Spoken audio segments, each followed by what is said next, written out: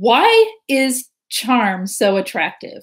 Why do we even not just see right through it? And why are we so drawn to the attraction of a charming narcissist? Well, number one, when someone is treating you in a charming way, when they are throwing the charm on you, it feels kind of like a delightful feeling. It feels like you're getting attention. It feels like someone gets you. It feels like someone's just showing you all this focus and attention. And there is a fascinating allure to people who are charming. So the narcissist is being charming and throwing that attention onto you, and it can feel very exciting and very connected and very close and very like it gives you all these feelings that you've been wanting to have in your life.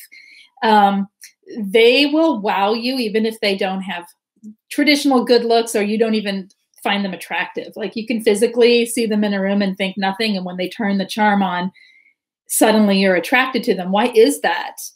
Well, it's basically when you're under the spell of a charmer, you feel a rapport with them. You feel a connection, like they get you. And basically what they're doing is they're using their mirroring abilities. Everybody mirrors a little bit, okay? When you meet a new friend, you're just like, oh my gosh, you like dancing? I like dancing. Wow, we must be friends. You know, that's kind of normal behavior. What a narcissist does, and especially the more charming types, is they will look for the things in you like lightning fast, that they see a way to pretend and mirror back to you exactly what it is you are. So they're looking for the parts of you that you are kind of showing the world, right? And then they'll mirror that back to you. Well, what that creates in you is a feeling of instant camaraderie, an instant rapport and connection. And so they're basically using the things they're learning about you to mirror back at you and then gain your trust, your admiration, your attention, your focus, and you lose yourself in the experience because, again, it feels like a kind of delightful feeling of being seen. When you are in a state of mind to be craving attention, when you're in a state of mind where you have low self-esteem, where you're lonely, where you're sad, where you're feeling like you just want attention. Everybody wants attention once in a while. It's okay. It's when you're in a state of need for attention. A charming narcissist can slip right in and give you so much of that attention, which we know is love bombing, right? But in the moment, it feels like connection because they're not always the most attractive, good-looking person in the room. They're not always overt with it. It's subtle. Sometimes you feel the connection way too fast, okay? Basically, when you've had that happen, you feel like you've known that person for a long time or like your whole life. You instantly drop your guard. You instantly create this bond with a stranger.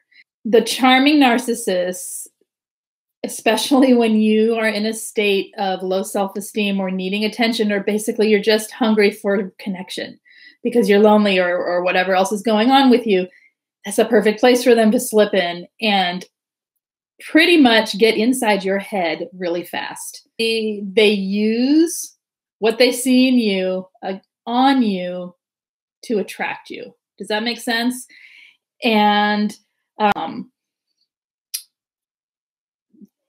so one thing with narcissists like this is they're really good at it. They're really good at seeing what someone is, who they are, and what they need, like in a second. And they're able to, it's like a radar. They can pick up the body language. They can pick up they can pick up if someone's needy. They can pick up if someone is lonely. They can pick up all these things.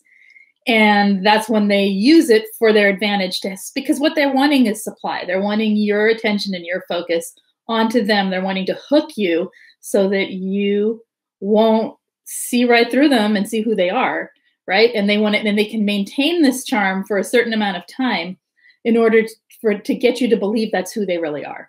What's wrong with it is it's creating a false sense of relationship, a false sense of connection, and a false sense of trust. And it gives the other person, the narcissist in this case, it gives them power.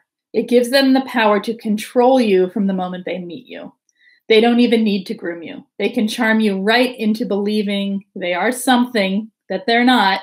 They can charm you right into believing what they need you to see them as so that they can later have you as supply.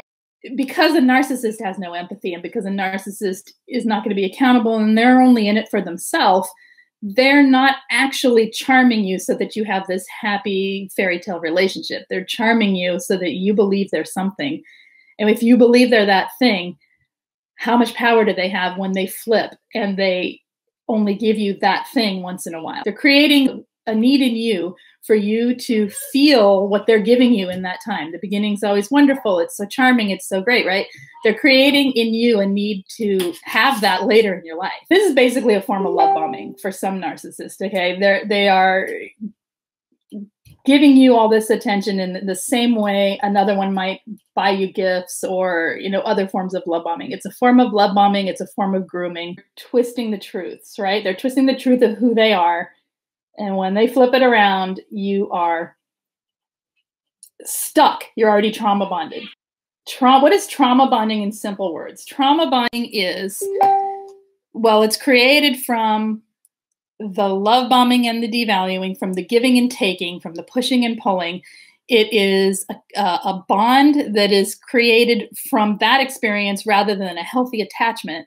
It's an unhealthy attachment created from creating trauma and then resolving trauma. So they create this trauma, they resolve the trauma. They create the trauma, they resolve the trauma. So basically, they are the source of your pain. They are the remedy for your pain.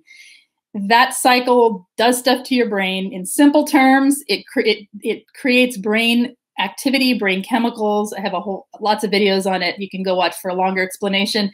That then become a sort of pattern and cycle in your life. When you have certain brain chemistry rise, only certain things resolve it, and then, it's a whole cycle. So it's what ties you to something you know is wrong for you. So let's look at some habits of how a narcissist is charming, how they use charm to manipulate. They use charm to manipulate through some habits. I mean, there are some things you can look for. And I'm not saying that when people do these things, that means they're a narcissist. It's looking for the patterns, it's looking for the repeated behaviors, and it's trusting your gut at the same time. And you'll know what I'm talking about when I start naming these things. So mirroring, like I said, everybody mirrors. It's natural to mirror other human beings, okay? But the way a narcissist does it, it's used in this kind of obvious way once you know what you're looking for. They don't feel genuine in what they're saying when they're mirroring. And we can do a whole video on mirroring sometime, but that is one way. Another thing they do is the stare. The stare. It's not the stare that comes later. That's the dead eye stare. It's the charming, lure you in, snake eye stare that gets you almost hypnotized. I can remember having that look. I came out of a bathroom or something. I was with the psychopath, and I didn't know him for too long at that point. So the charm was still being poured on pretty heavy, and came out of a bathroom, and I could feel him staring from literally across the room. And I don't mean like in a romantic way, in a creepy way, in a way that was like, you're trying to force me to look at you above everything else that I'm seeing in this room, and in a way that is really attracting me in a like a hypnotic way, and in a way it's kind of creepy. So if you know what you're looking for, it feels really off. If you don't know what you're looking for, it feels like you're getting all the attention in the world. And it can be, like I said, it can be attractive and alluring because of that. They share secrets too soon. They will get intimate too fast. Intimate, I mean emotionally intimate, emotionally close, trying to make you feel like you're getting a piece of them when it's actually not. Does that make sense? They'll get you to share secrets too soon. They'll talk about things that are so deep sometimes, in a way to sort of charm you into having these deep conversations that then allow you to reveal parts of yourself you probably wouldn't with someone. Sometimes you'll walk away and think, why did I say all that? They will playfully push your boundaries. If they're charming, they're not going to push your boundaries in a way that turn you off. They're push your boundaries in a way that make you feel like you're being sneaky or you're being, oh, we'll just cheat. Sort of like if you have a cookie on a diet, you know it's wrong and you're going to sneak it anyway. And it's kind of, ha ha ha, I went into the corner. That kind of boundary pushing where it's playful and they don't make you eat cookies, but you know what I mean? They'll push it in a way where you're going against your moral code, your ethical code, your boundaries for yourself just enough. And it feels playful. That's a big one that they'll do. And then another one, we'll just stop with this one, is the over complimenting, the gushing, love bombing, over complimentary. Wow, you are just the most amazing person. You know, they'll charm you by making you feel charming, like making you feel like the one who is important.